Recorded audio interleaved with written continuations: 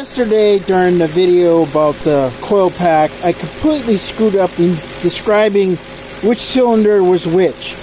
So, here's the thing. It varies by engine, and how can you be sure if the information you get online is accurate? Now, you can do a top dead center, put the cylinder 1 at top dead center, pull the plugs, look at it.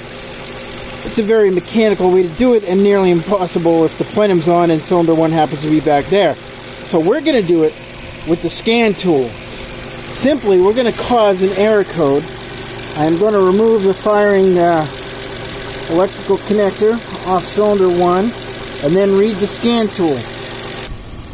Okay, we got a P0352 ignition coil B. Now, how do we find out what that means? A P0352. So we let it run a little bit. It throws a code. Cylinder 2.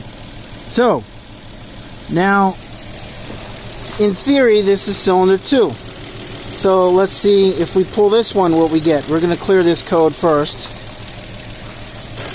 Okay, I pulled that guy, and the code reader now tells me there's a problem 354, suggesting that that's cylinder number 4.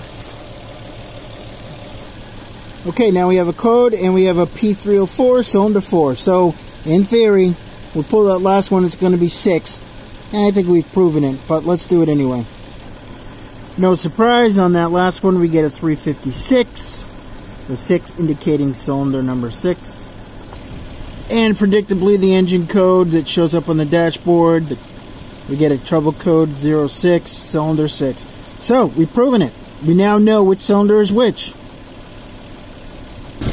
And for you folks that love to remember things by visuals, here we go. 2, 4, and 6.